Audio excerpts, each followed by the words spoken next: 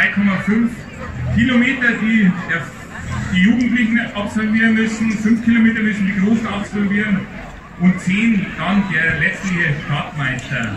Die Straßen sind, denke ich, bestens präpariert. Ich hoffe, dass keine Schlaglöcher auf die Läufer warten. 2 Kilometer für die Kinder und Jugendlichen. Das ist eine wahnsinnige Strecke. 5 Kilometer da die Runde wirklich durchquälen können, aber das sind wieder doch. 10 Kilometer verlangt ihr schon ordentliche Achten. Ich bin sicher, dass ein Läufer dabei für die 10 Kilometer, wenn wir die Distanz zum Mann laufen. So war er schon bei der ersten Reihe. Also ich würde schon auf jeden Fall Beitrag und vergiss die Gewinnen. Ja, vielen Dank, Thomas Herker, für die Worte an die Läuferinnen und Läufer. 3, 2, 1.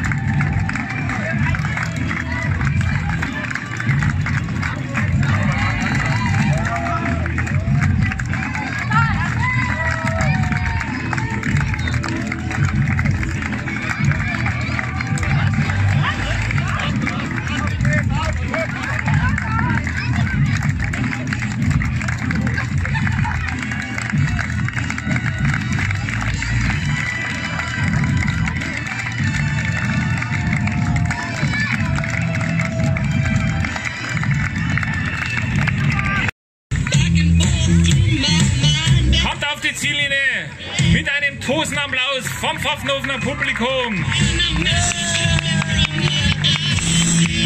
ist der Sieger Johannes Kastner.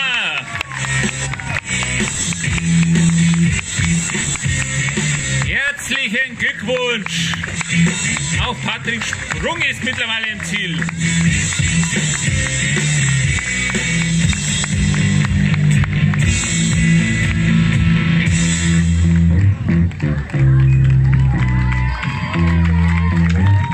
Lassen wir ihn erstmal ein bisschen ausschnaufen, um die ersten Eindrücke vom Streckenrekordhalter.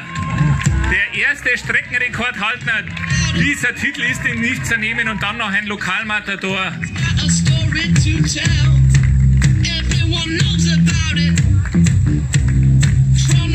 Leon Renn musste dann doch die beiden ziehen lassen, aber auch seine Leistung wollen wir nicht schmälern. Dein Applaus, Leon Renn, für Platz 3 hier im Stadtlauf Pfaffenhofen.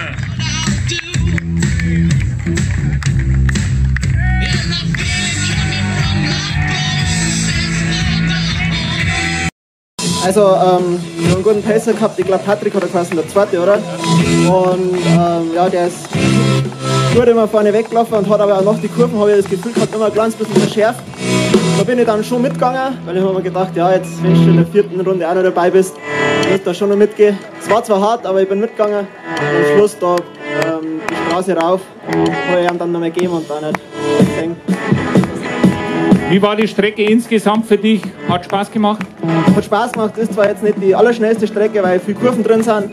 Ich glaube, das war eine persönliche neue Bestzeit, also super. Gut, ich übergebe Bernhard und danke nochmal dir Johannes und Bernhard hat die erste Dame am Mikrofon.